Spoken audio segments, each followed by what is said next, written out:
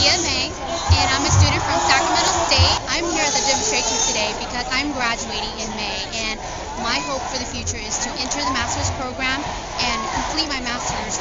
My program is not responding to me. They're telling me that they can't give me an answer whether I made it to the program or not because they're cutting back the amount of students they're accepting in the program. And so I'm just waiting here, trying to see if I'm going to get into the program or not.